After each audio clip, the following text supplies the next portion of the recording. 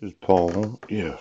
hmm just looking through this Bible in Genesis, right? Um, chapter 28,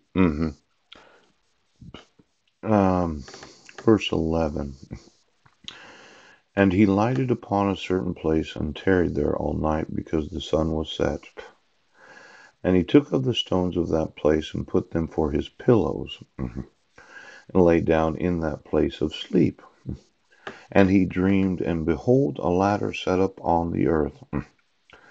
And the top of it reached to the heaven, and behold, the angels of God ascending and descending on it.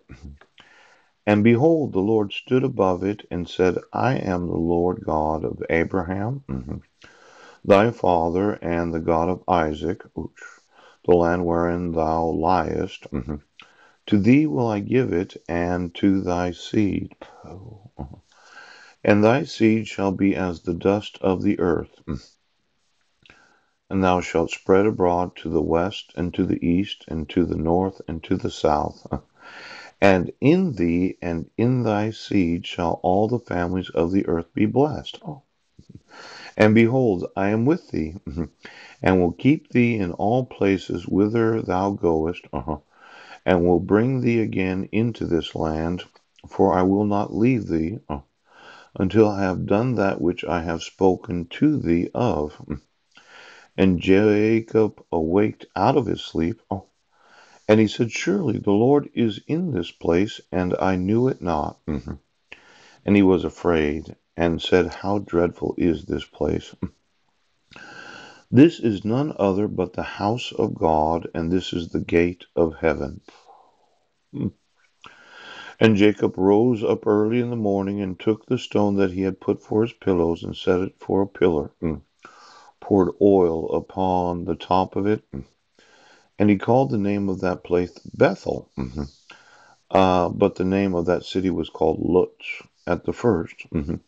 And Jacob vowed, saying, If God will be with me, and will keep me in this place that I go, and will give me bread to eat and raiment to put on, so that I come again to my father's house in peace, then shall the Lord be my God.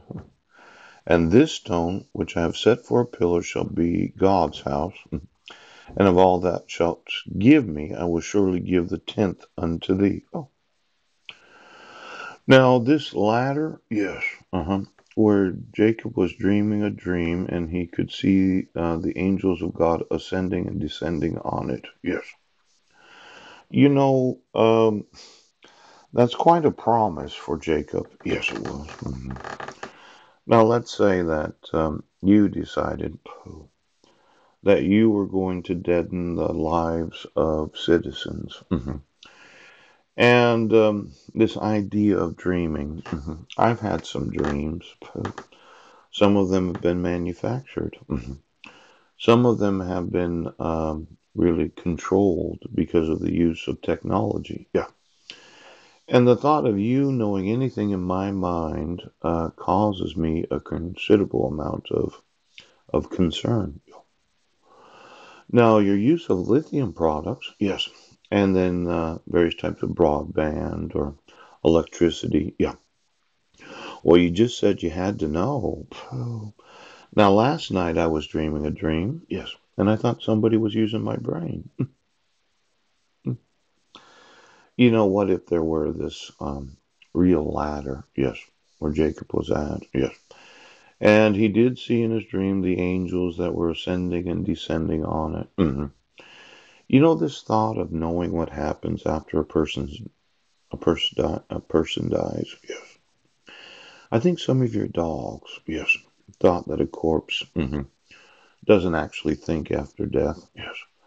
Now I know you had to do a large amount of experimentation to get these clones right. And the thought was, well, not only are we manufacturing sex puppets, yes, because we're being paid millions. We need to know what happens in the human mind when you're asleep. Oh, now, why don't you get me the cemetery, Sheriff, and then get me all of the monster clan, Pooch, and all the little leprechauns? Yes. that thought having sex with a corpse was a great idea because you used the excuse, oh, I was drunk. I had a lizard in my rectum. I'm an Illuminatist. Yes. And in my family, right now, we have sex with corpses. You know, it's quite a promise here. Yes. Mhm. Jacob vowed a vow, saying, "If God will be with me and will keep me in this way, yeah, that I will go. I will eat the bread that you give me, and I will wear the clothing that you give me. Yes, and if you increase my, excuse me, Judge, were you or your dog having sex with corpses?"